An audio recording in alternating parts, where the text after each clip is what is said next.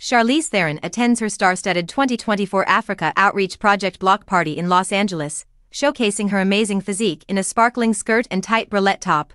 While attending the 2024 Charlize Theron Africa Outreach Project block party in Universal City on Saturday, Charlize Theron made a statement. The 48-year-old old guard actress, who caught everyone's attention at the Social Impact Summit with her stylish outfit, recently attended the event at the Universal Studios backlit. Among other celebs like country music artist Lainey Wilson, according to its official website, the celebrity launched the CTAOP in 2007 with the goal of investing in and advancing the health and safety of young people in Southern Africa to create a more equal future for all.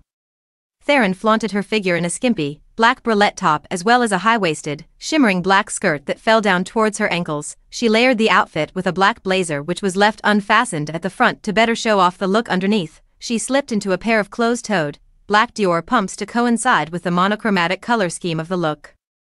Charlize's blonde locks were parted to the side and pulled back away from her face, while loose strands bordered the right side of her face.